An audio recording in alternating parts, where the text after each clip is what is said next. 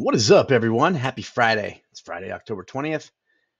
On the live stream today, plus 420, 3 trades. Wasn't much going on, but did crank out a nice Coinbase volume runner, a decent continuation runner. It has a small losing trade in Netflix for continuation. So let's take a look at those 3 trades.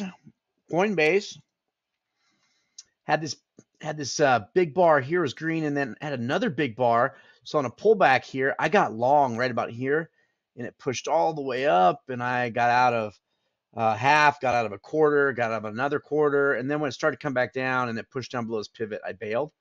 So profited from this nice push up there. Netflix. Let's see, Netflix. I tried.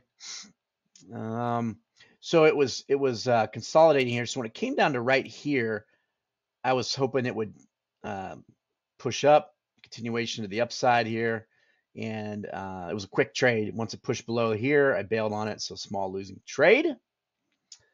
Then Amazon. So Amazon had, things were getting weak. It had this bounced up to here. I got short right here, and on a rollover here, I got out of half. And then when it bounced here, I went ahead and cut it right here on this bounce.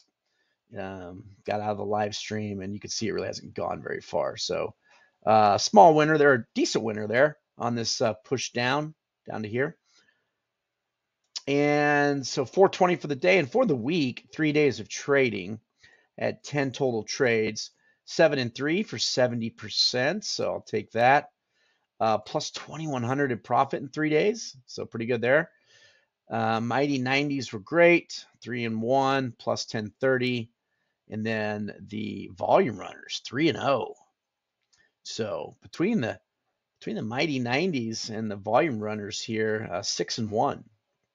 And then continuations 1 and 2 kept the loss to a minimum, and so 2,100 on the week. So I'll be back on Monday. Hope to see everybody then. Have a great weekend.